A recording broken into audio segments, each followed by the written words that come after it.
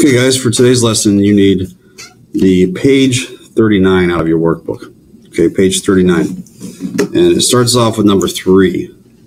So again, that's page 39. So today we're going to do some more work with word problems, where they're at, how to write them, looking at expressions and whatnot. So the story. If we look at Farmer Ted is weighing his animals, and he knows that a pig weighs approximately 1/4 as much as a cow. He also knows that the Clydesdale horse weighs about twice what a cow weighs, and a sheep weighs approximately 100 pounds less than a pig. So if you look at this problem, most of it is referring back to a cow. Like all the information is pretty much going back and talking about cows. So the cow is the one we know the least about, so it gets the most basic variable. There's nothing really attached to it. It's just the letter C, which stands for cow. Now, if I look at the horse, so this is the next line. He knows the horse weighs about twice, so twice what a cow weighs. So if a cow is C, then the horse is going to be 2 times C, or twice. And then a sheep. So the sheep weighs approximately 100 pounds less than a pig, but we don't know what a pig is right now. So back up here it talks about pig.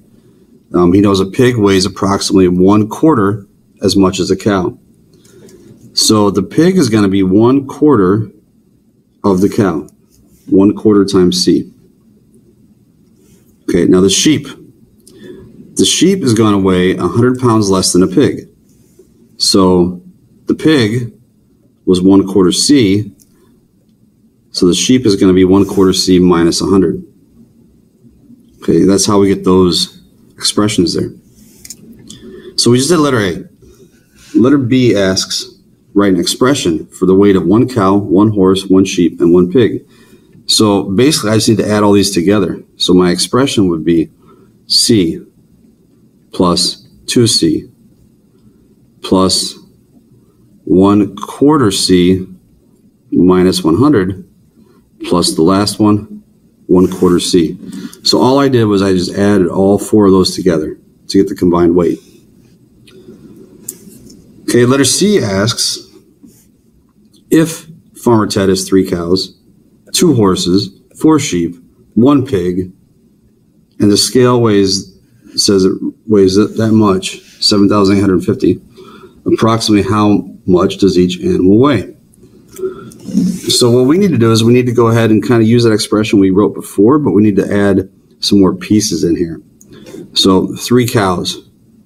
So Ted's putting on 3 cows. We know cow is C.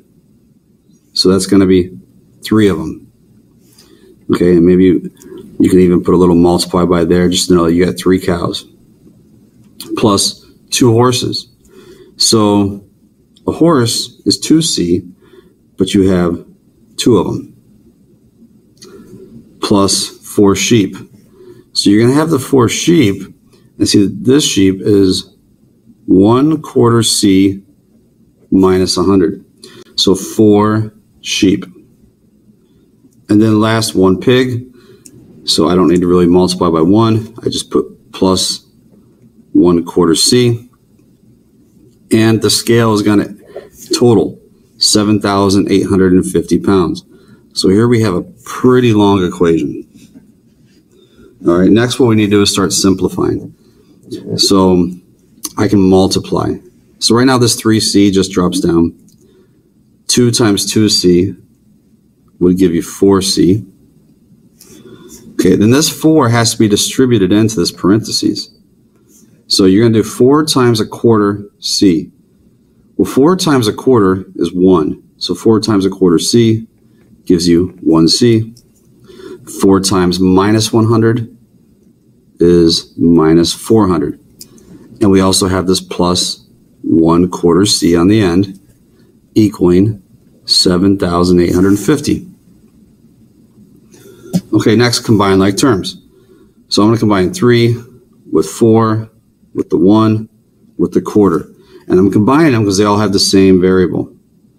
It's 3 plus 4 plus 1. There's 8 plus 1/4 is C. Now at this point, I'm going to convert it to a decimal. You can leave it as a fraction if you like. I'm just converting it because it's probably going to do some calculator work here. So we get 8 1/4 C, or 8.25 C, equals, oops, I forgot this, minus 400. And then equals 7,850. So next I want to make this minus 400 go away, so I'm going to do plus 400. Okay, so this cancels. So you're going to have 8.25 C equaling 8,250. And then we want to divide by 8.25, divide by 8.25, and if you guys look there, it is kind of, it's kind of matching up, 8,250 divided by 8.25, which means we're going to have like a nice even number to work with. And if I think of it this way, what number times 8.25 is 8,250? And if you divide them, you're going to get C is equaling 1,000, because 1,000 times 8.25 is 8,250. Okay, so now the question asked, how much does each animal weigh? Well, C stood for 1,000.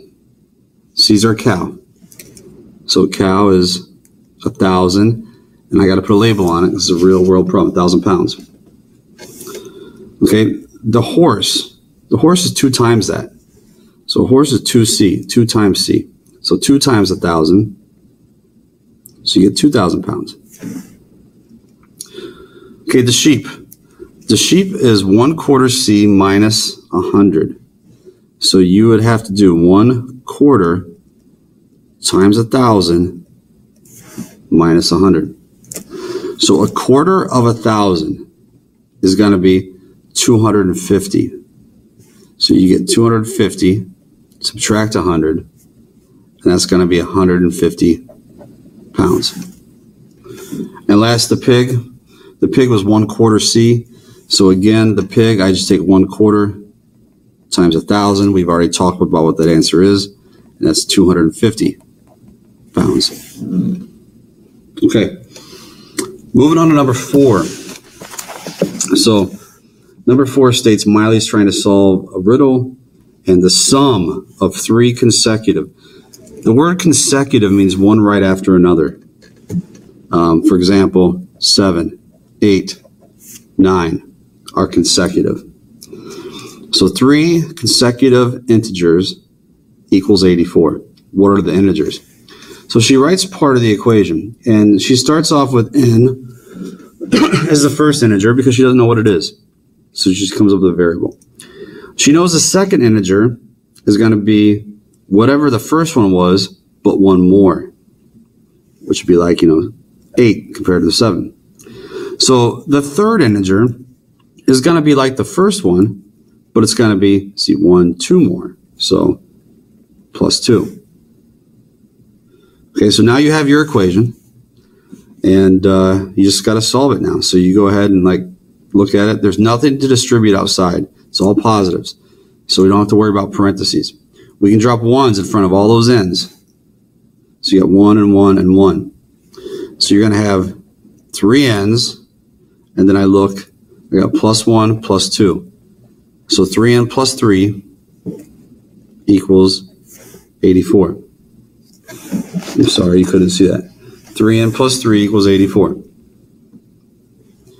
You would then subtract 3 of both sides. Those would cancel. And you would get 3n equaling 81. Okay, last step, divide by 3. This cancels. N is equal to 27, which means our first number is 27. So I can write down 27. But if you put just that down, you would miss a good portion of your points because it wants the 3 integers. So 27 is the first one. The second one is the first one plus 1, so 28. And the third one is the first one plus 2, so 29. And if I add all those together, we should end up with 84. Okay, let's move on. Let's go to page, let's see, 40. Yeah, let's go to page 40. And we are going to look at the story about Eli making lemonade up here at the top, number 5. So he's making lemonade for a party, and he's showing the ratio of water to sugar to lemon juice. And then it wants you to write a story. There's nothing here besides our expression. So it gives us some information over here, and we have to turn that into a story. Okay, so I can start off and say basically what the topic is about. Eli is making lemonade for a party. Okay, so I look what's all given here. So the cups of water is the most basic one, and so that's one where you could say he used C cups of water, or he uses water, you don't know how much, or you can also refer back to it without even mentioning water, pretty much, by saying like sugar. So he uses, and I look at the sugar, it's a quarter. It's a quarter of the amount of water. So he uses 1/4 of the amount of sugar compared to water. So now we talked about sugar, we talked about water, so we can get variables from that. And then I see the next one is lemon juice. He uses half the amount compared to water. He uses half the amount of lemon juice compared to water.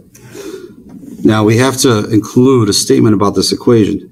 And I see that when he uses all these ingredients, they come together for a total of 14 cups. So that's got to be in our story. We could say Eli makes a total of 14 cups